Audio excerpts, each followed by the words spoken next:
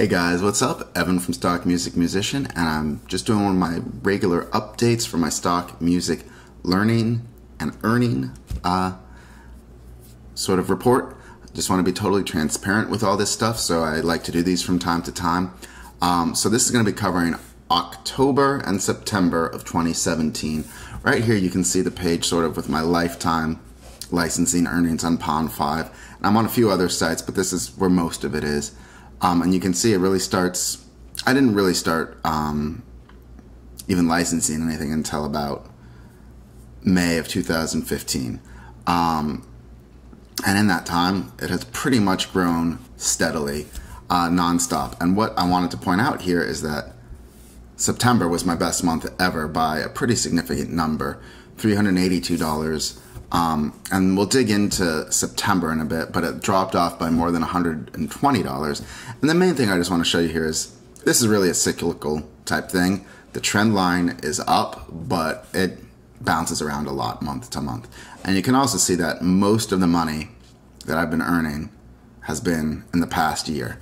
But what I'm also going to say is this is basically more or less passive income, because since this summer, I have not been focused too much on adding new tracks.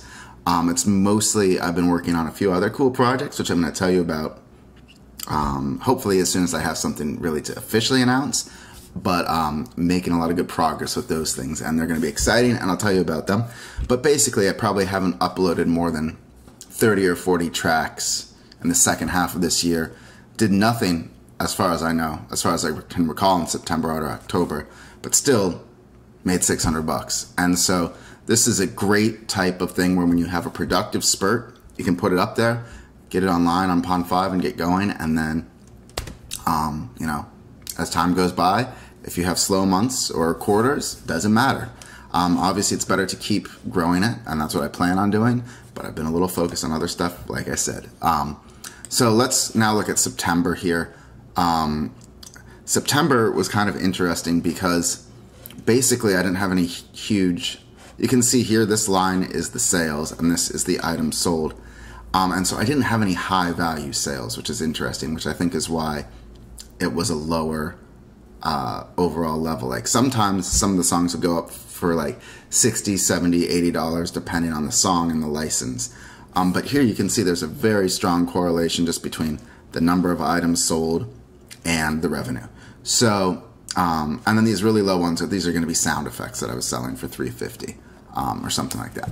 So basically, you got to be patient in this industry. You got to hope that you get the bigger, higher value sales, which is sort of kind of what I've been focusing on, but I'll get into that a little more in depth. And yeah, I just hope this was helpful. Just sort of want to pull back the curtain from time to time and show you what's going on, show you that this is possible. If you really want to get involved in licensing music, I've got a whole course basically focused on how I do it on Pond5. There'll be a link down below if you want to get on that. But basically anybody can go on Pond5, sign up for an account, and start selling music. That's the basics of it. I'd recommend you do it if you make music, because it's fun and it's, you know, lucrative over time. This is paid for a lot of studio gear and some other fun stuff. So hope you enjoy this and have a great one.